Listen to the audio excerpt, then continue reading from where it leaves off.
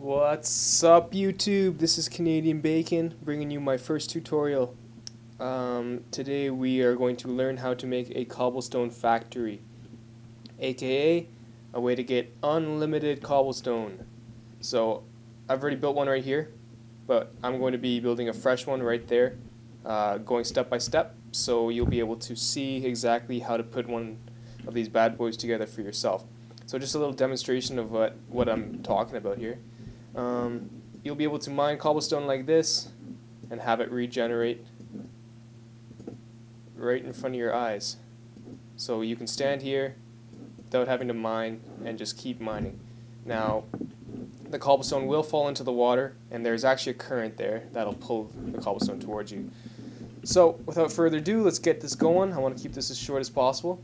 So the first thing you're going to need to do, actually let's talk about what we need first. You're going to need 2 buckets of lava, 4 buckets of water, and not 64, you're going to need 80 blocks of dirt.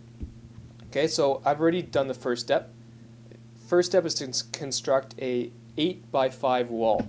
So you're going to have 8 bricks on the bottom, 8 blocks rather, and 5 up top. Okay, just a note, you don't have to do this with dirt. You can do this with anything that isn't flammable. Whatever looks good in your house or wherever you're going to build it. In my fort, I personally have one made of obsidian. Okay, so once you've built your wall, the next stage is to build a foundation sort of thing. So what we're going to do is we're going to place 4 blocks from here. 1, 2, 3, 4. We're going to go diagonal. 1, 2, 3, 4. And diagonal again. 1, 2, 3, 4. So now we've created this little thing here. Okay. You're going to place 2 blocks in the corner, like that. Okay, so now we have our basin. Next thing, we're going to go to the very top block. We're going to place 1 block here, leave 1. 1 block, you're going to leave 2. 1 block, leave 1, 1 block. Okay, so that's next. Next part, we're going to, underneath this, we're going to build 3 blocks like this, creating a little U, and creating another little U over here. Okay, so those are our 2 U's. Next, what we're going to do, just looking at my map here, we are going to put 2 blocks under like this, 2 blocks under like that. Next part's going to get a little bit tricky, so pay attention. You're going to bring 3 out from here, and 3 out from here. And on the inside, you're going to build 1 and 1. Okay? Now what you can do if you want to save blocks is you can punch this one out, you can punch that one out, because they're not all that necessary. Same thing on this side. I'm going to punch that one out, and I'm going to punch that one out. Okay, so saving 4 blocks, if you're using obsidian or something, it's somewhat helpful. So now that we've done that, our next order of business, I guess you could say, is we're going to build from here. We're going to go 1, 2, 3, 4, 5, 6. We're going to go 1 out, and back over here, 1 out. Okay? Now, you should be done. Okay?